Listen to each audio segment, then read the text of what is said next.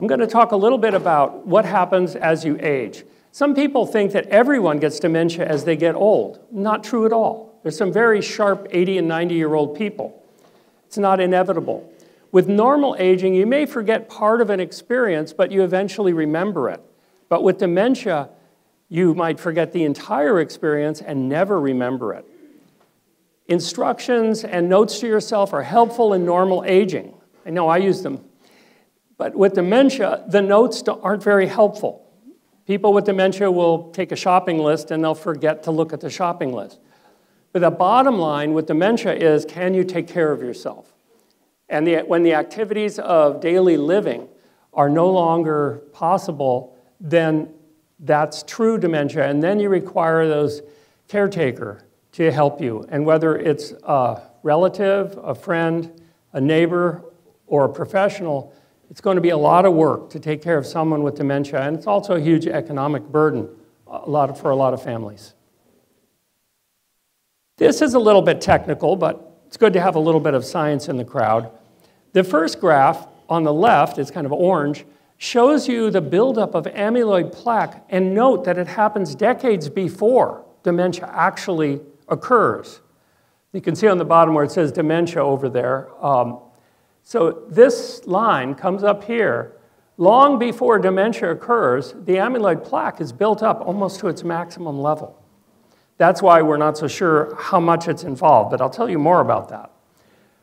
Now, the tau tangles are a better indicator. That's this green line here. Tau tangles parallel the brain cell death, and those two go together. But we can help with brain cell death. We can load our brains up with antioxidants, and we can quit eating the foods that are damaging and destroying our brain cells. So we have some control over that.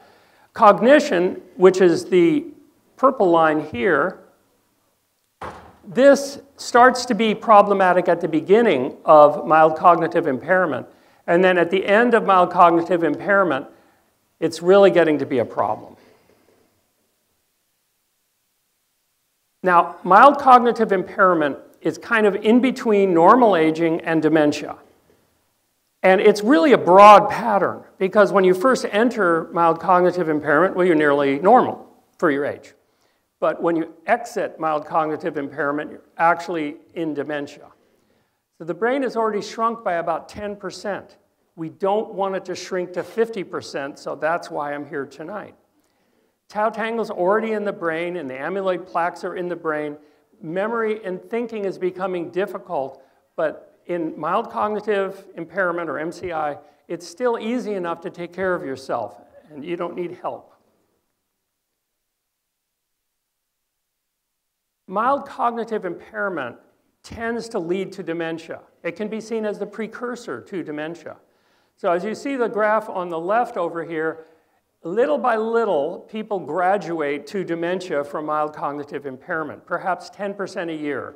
Estimates vary, different populations vary. But if people continue to do what they're doing when they got mild cognitive impairment, then it's more or less inevitable that they will, sooner or later, progress to dementia.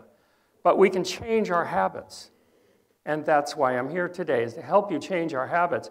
People in our trial changed their habits, and instead of being just below dementia, they became quite normal. This is a scale of the mini mental status exam. 20 is kind of the cutoff point for dementia. 25 is the cutoff point for mild cognitive impairment, and this area between 25 and 30 is the normal area. And missing one of the 30 questions is not abnormal at all. If that happens, it can happen to anyone. So how did we do it? What did we do to make this happen? Well, first you get a pretty picture to rest your brains and eyes.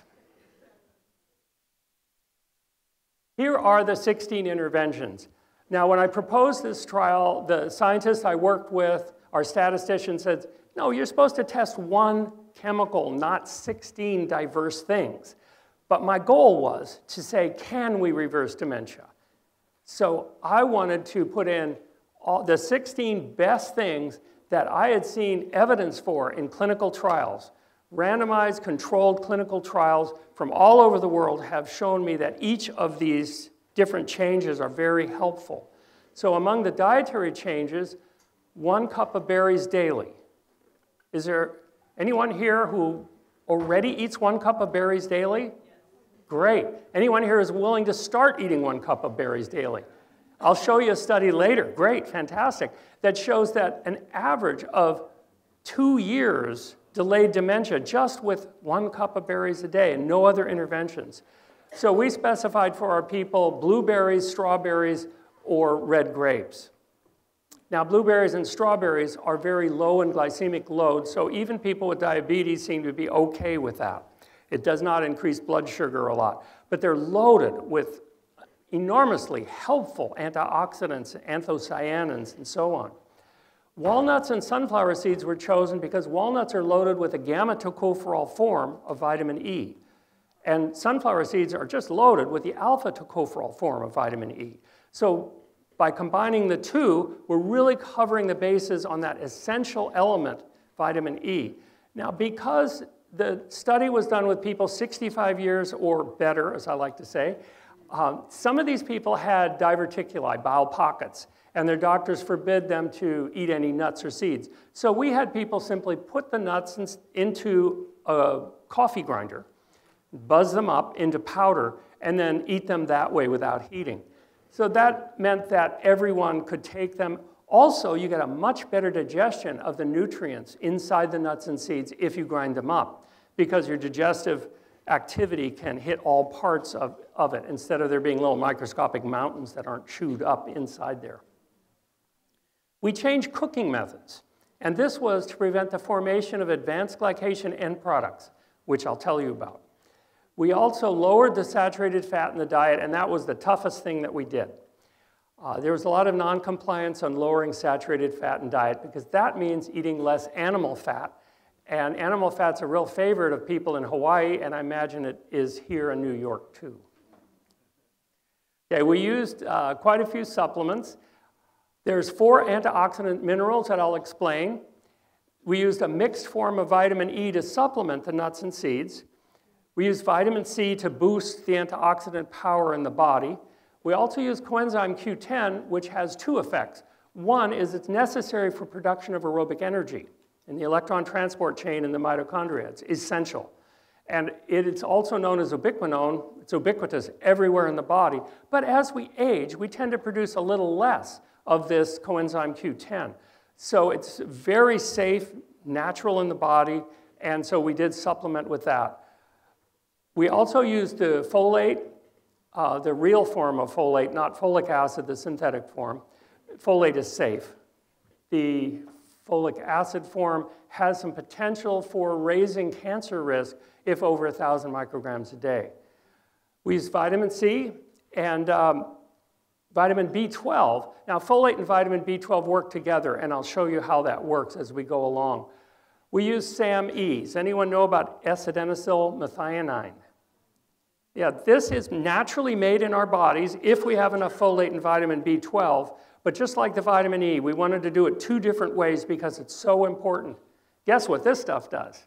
Those genes that everyone's talking about, creating Alzheimer's plaques, and some people have more of those genes, this quenches them.